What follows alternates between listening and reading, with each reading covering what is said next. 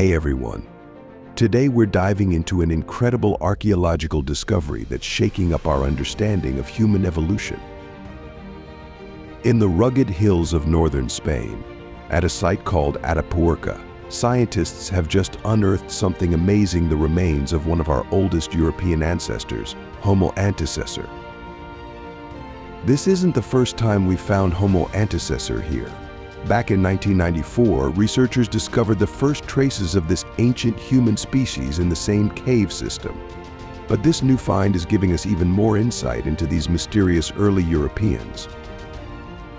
So, what exactly did they find? Well, during the 2024 dig season, the team uncovered parts of a skull, jaw fragments, vertebrae, a wrist bone, and a single tooth.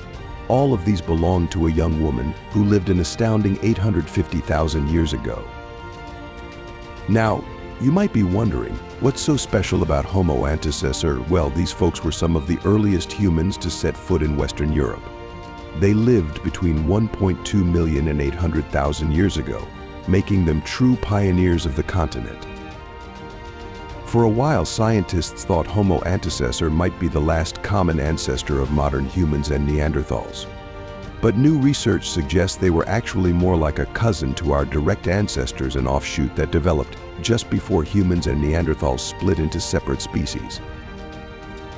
The Atapuerca site isn't just home to Homo antecessor. It's a treasure trove of human history.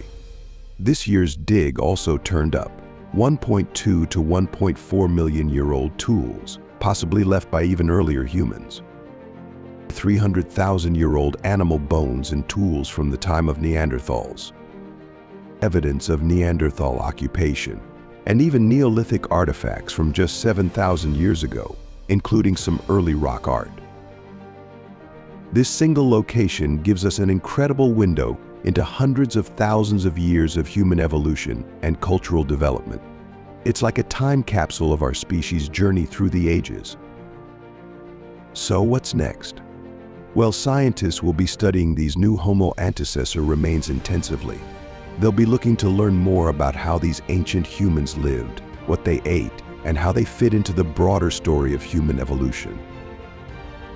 That's all for now, but stay tuned. Who knows what other secrets Atapuerca might reveal in the future? If you found this fascinating, don't forget to like and subscribe for more amazing discoveries from the world of archaeology and human evolution. Until next time, keep digging into the past.